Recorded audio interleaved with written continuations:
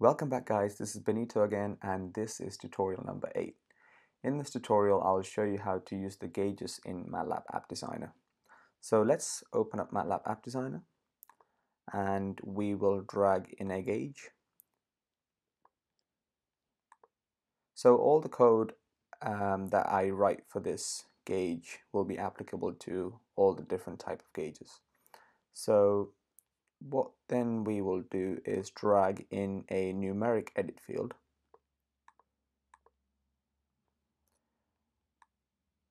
What I'm going to show you is basically we'll input a number in this edit field and this number will be indicated on the gauge. To do this we have to right click on the edit field and add a callback function.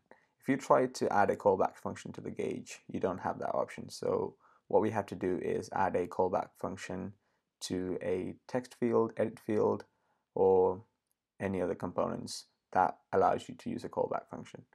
So we'll add a callback function.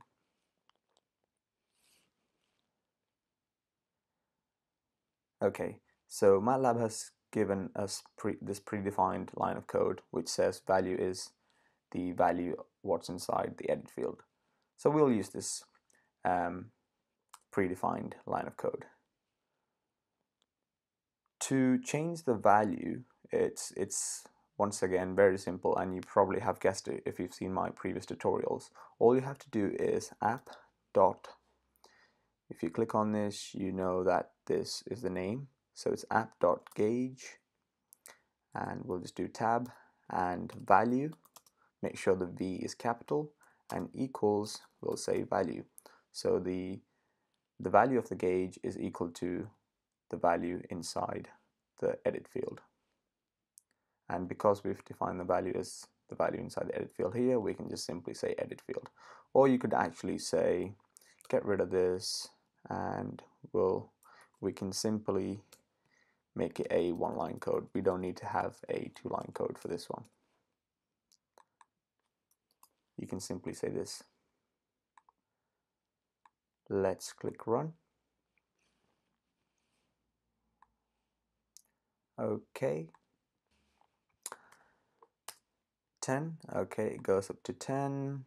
Let's do 20, 30. Let's see, 100. So that works well. Now let's try and add something else. So what we will do is we'll add a button. In fact, we'll add two buttons.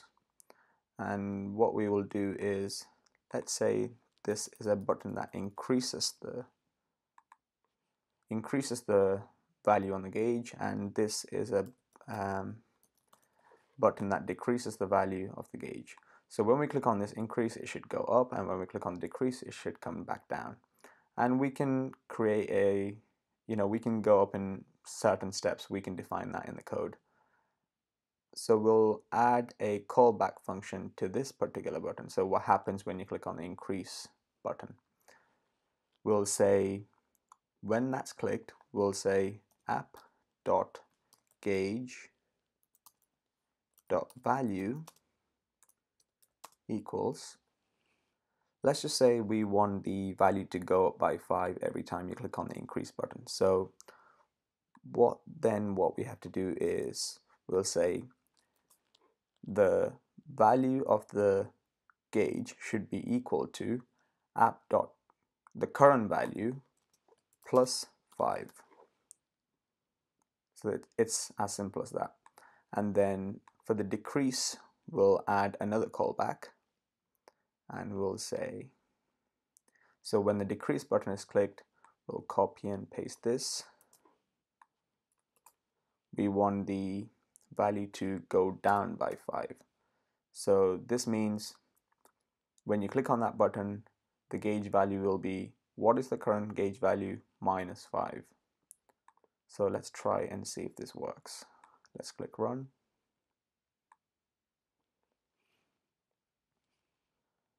Okay, increase. Okay, it's going up in 5 as you can see, and if we do decrease, it goes down in 5. So you can do a lot of stuff like this and play around and make some really cool stuff. Just quickly, I'll show you what we have on the properties tab in this right hand corner. So you can switch, you can define what's the maximum and the minimum value here. So you can go up to 1,000, or you can start you can start from negative numbers, minus 1,000, and then you can see it changes here, and you can switch the gauge around to go in different directions, and then you can define when the mini ticks should be. So you can even actually get rid of the mini ticks, so you can see it's a lot more cleaner. You can change the color and make it very bright like this if you like, or keep it clean, and you can change the font and whatnot. So this button here allows you to enable and disable the gauge. So if you remember from the previous tutorial, we can add in a switch and enable or disable this by turning the switch on or off, and I can show you this in later tutorials. So that's it for this tutorial, guys. You can apply the same code to any other gauges in here and it should work as normal. So I hope you learned something new, and in the later tutorials I'll show you more advanced techniques such as how to connect the gauge to a Simulink model, so when the signals comes in from the Simulink model it automatically changes. So my initial idea is to just go through all the components here so you get an idea of how to use all the components. Then we'll go into creating some nice little apps, and then we'll make some really quite advanced apps which is connected to Simulink, for example. So thank you guys, and stay tuned for more.